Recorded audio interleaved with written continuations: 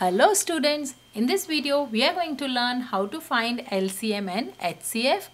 So let's start with finding the LCM of numbers. So least common multiple of the two numbers is the smallest number, which is the multiple of both the numbers.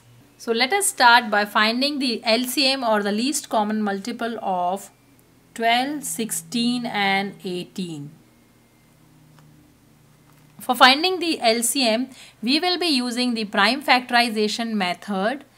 In this method, we divide these numbers by the prime numbers and find their common factors. So here we are going to make the ladder like this and we'll write the three numbers on the ladder, 12, 16 and 18, and we'll divide these numbers by prime numbers. So as all these three numbers are even numbers, our first common factor for the three numbers will be 2, because 2 is the common factor of all the even numbers. So we'll divide all the three numbers by 2. 2 times 6 is 12, 2 times 8 is 16 and 2 times 9 is 18.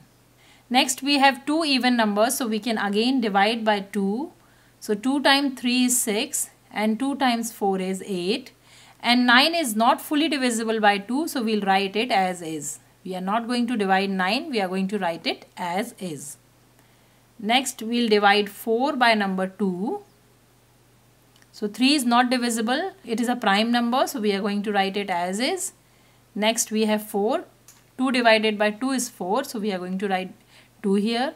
And 9 is not fully divisible by 2, so we are going to write it as is. Next, we can divide 2 by 2. So we are going to write 3 as is.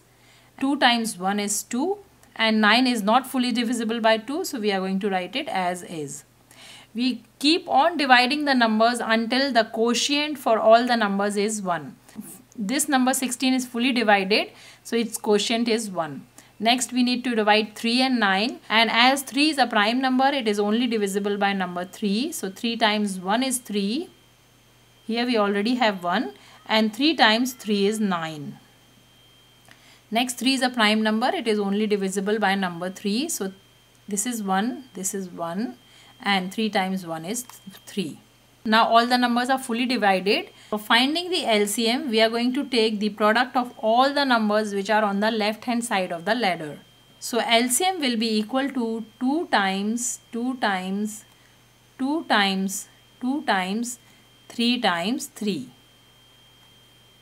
which is equal to 2 times 2 is 4, 4 times 2 is 8, 8 times 2 is 16, 16 times 3 is 48 and 48 times 3 is 144.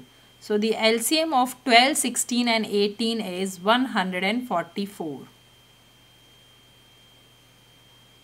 Next we will find the HCF of the three numbers. So here we are going to write the highest common factor.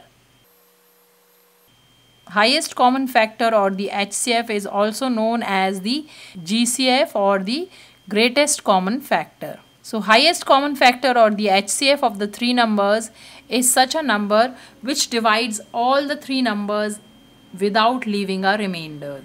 So let us find the HCF of 12, 16 and 18. For finding the HCF of the three numbers, we are going to first find the factors of all the numbers separately. So first we will find the factors of 12 using the prime factorization method. So 2 times 6 is 12. 6 is divisible by 2. 2 times 3 is 6 and 3 is a prime number, so it is only divisible by number 3. So 3 times 1 is 3. So we got the factors of 2 on the left hand side of the ladder. Next, we will find the factors of 16. So 2 times 8 is 16. Again, we can divide by 2. 2 times 4 is 8. 2 times 2 is 4 and 2 times 1 is 2. So 16 is also fully divided. Next, we will divide number 18. 18 is an even number, so it is divisible by number 2. 2 times 9 is 18. 9 is not divisible by number 2. So we will try the next prime number, which is 3. 3 times 3 is 9 and 3 times 1 is 3. So now we have got the factors of all the three numbers. 12 is equal to 2 times 2 times 3 times 1. 16 is equal to 2 times 2 times 2 times 2 times 1. And 18 is equal to 2 times 3 times 3 times 1. For finding the HCF, we need to take the product of all the common factors in between the three numbers. So here we see that 2 is common to all the three numbers. Again, there is number 2 here. There is 2 here but no 3 here. 3 is here in 12 and 18, and 16, there is no 3 in 16. So we have only one common factor, which is number 2. So the HCF of the three numbers 12, 16 and 18 is number 2. So this is how we find the LCM, least common multiple, and HCF, which is the highest common factor of the numbers. I hope this video is helpful to you. If you like the video, please hit the like button and subscribe to my channel for more math videos. Thanks for watching.